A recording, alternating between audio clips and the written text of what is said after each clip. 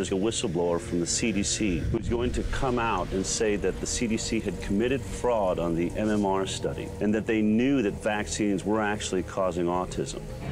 This is such a polarizing topic, but when you hear that there's a crack in the wall of the CDC, it's just huge. It's the biggest story I could ever imagine. The CDC had known all along there was this MMR autism risk. Incredibly enlightening and frustrating and a whole bunch of emotions right now, but definitely enlightening and very informative. I feel mostly affirmed after watching the film, but I am always looking for more information, and I'm glad that this documentary did involve a lot of data. It means a lot to me as a Canadian working on this, because this isn't just an American problem. 1 in 46 kids that's an international problem. This issue it's not an American issue, and I've always found that whatever happens in the States usually eventually ends up happening in Canada as well. I think it's an important film because the narrative has been very one-sided. People, once they see it, their reaction a lot of times is, I had no idea. And so all we want to do is get people to start thinking and then having discussions on their own, because they'll really start questioning what they're being told by their doctors and pediatricians. The reactions have been incredible.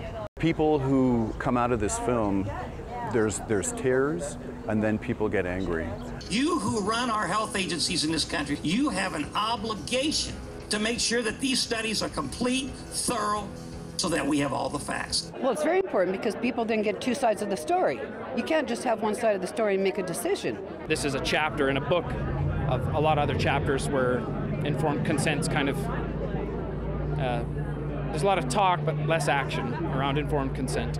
I feel probably more strongly than I did going into the film. Vaccine questioning and vaccine safety has always been something on my mind. It's been more so prevalent in the last 4 years since having my own children.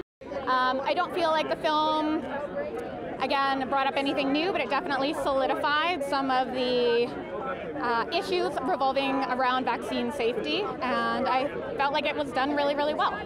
In CDC's judgment, the best public policy is to continue vaccination unchanged. And as far as vaccination, I have stopped. I will not do it anymore. Son that has autism, he fits the classic diagnosis. I mean, the classic journey. 18 months, the MMR vaccine, fell into a fever of 104.5, he melted. It was a story that needed to be told, and it was well told. I think it's a great film, but it's the message that it's getting out to people.